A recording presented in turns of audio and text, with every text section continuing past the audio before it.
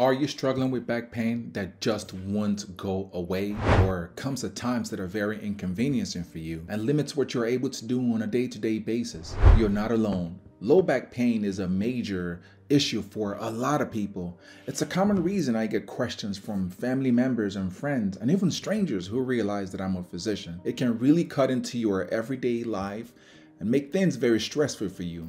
I want us to talk about back pain, to educate you on some of the common reasons you might be experiencing back pain. I think this education is very key. It can be empowering to have an idea of what's going on and to guide your recovery. If you are currently seeing a doctor for your back pain, then you will have a head start after watching this video. This is MedScience Simplified. I'm Dr. Zikky.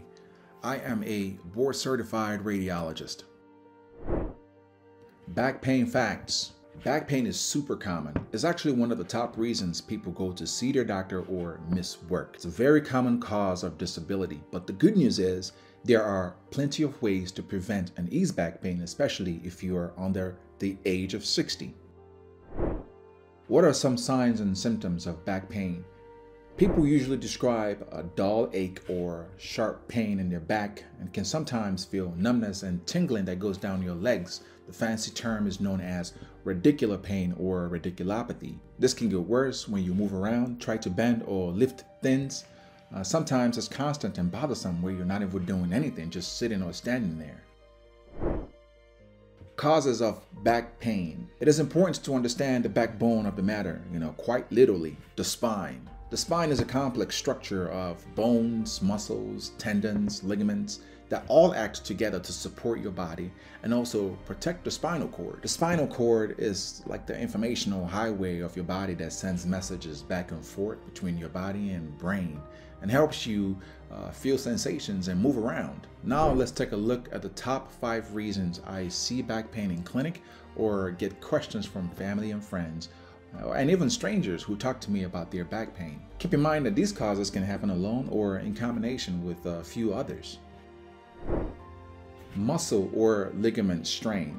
Imagine pulling a rubber band too far. That's what happens to your muscles, tendons, and ligaments when they strain. This can happen when you lift something that is too heavy, twist suddenly, and your body does not agree with it. It can result in small tears in your muscles, tendons, and ligaments, and a lot of pain.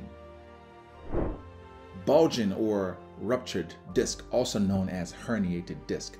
Your spinal discs are like jelly donuts between the spine bones, which are known as vertebrae. They provide cushioning for these bones. When you have a disc herniation or a rupture, it's similar to the jelly in the donuts pushing outward. In the spine, however, it can press on the spinal cord or the nerves that extend out from the spinal cord, leading to a lot of pain. When the nerves leaving from the spinal cord are entrapped or compressed, that's when you start feeling the tingling and numbness that goes down your leg, also known as radicular pain. Arthritis of the spine.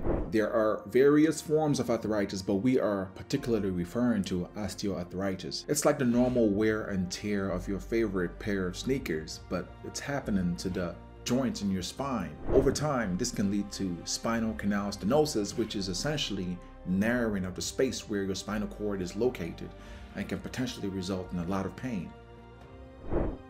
Skeletal irregularities. The most common skeletal irregularity in the spine is scoliosis. It's a condition where the spine curves to the side.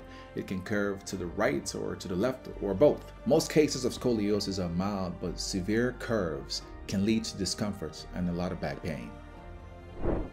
Last but not the least is osteoporosis. This condition turns your bones porous, weak, and more likely to break. 2 common sites for fracture and osteoporosis are the spine and the wrist. There are multiple risk factors for osteoporosis, which include calcium levels, vitamin D levels, physical activity, lifestyle, and genetics. I'll make another video talking specifically about osteoporosis, so stay tuned.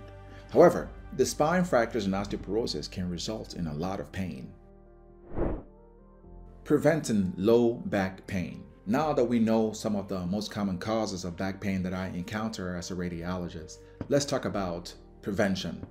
There is no one cure fits all for back pain. It's usually based on how long your pain has been going on, the location of your back pain, if it feels sharp or dull, does it go down your leg, your overall health status, among other factors. But there are some practical preventative measures that can be very helpful.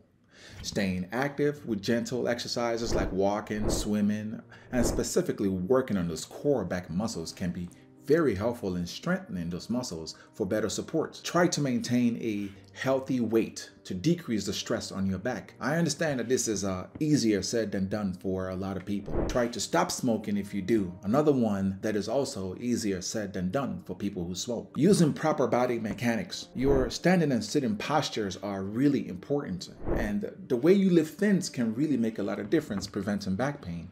These preventative measures we have talked about can really decrease your risk of back pain or prevent your back pain from getting worse.